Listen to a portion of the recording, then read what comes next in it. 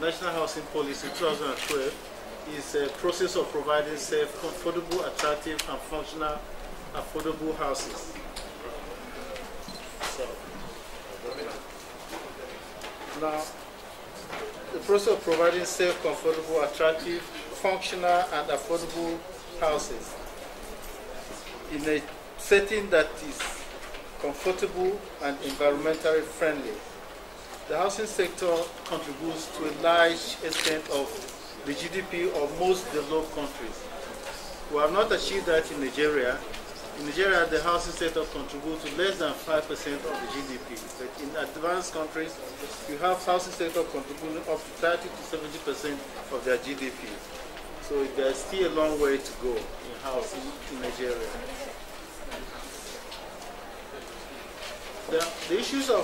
The problems of housing in the urban setting is different from housing in the rural setting. In the urban setting in Nigeria, the problem is that of quantity and accessibility. We don't have adequate number of housing units, and we have challenge to access to those houses that are even available.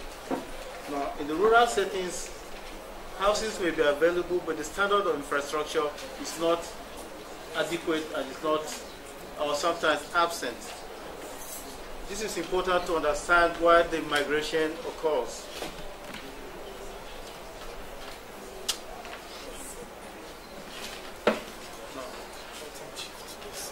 Now, that policy was changed with government being a facilitator. Government wants to play the role of a facilitator, an enabler.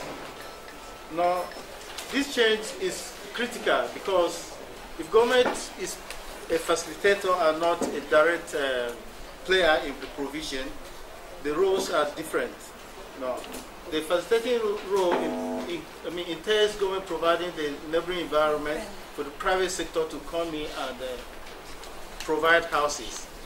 Now, in the past, government has been actually involved in the delivery of houses through its agencies, like the federal housing, and at the state level through the housing corporations.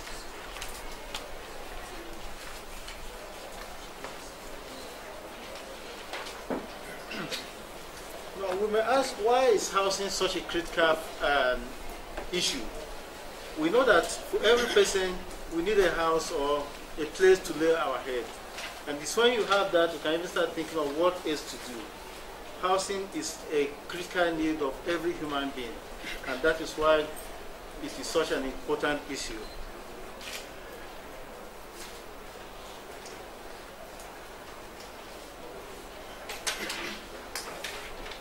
Now, as I stated, people live in townships, people live in rural settings.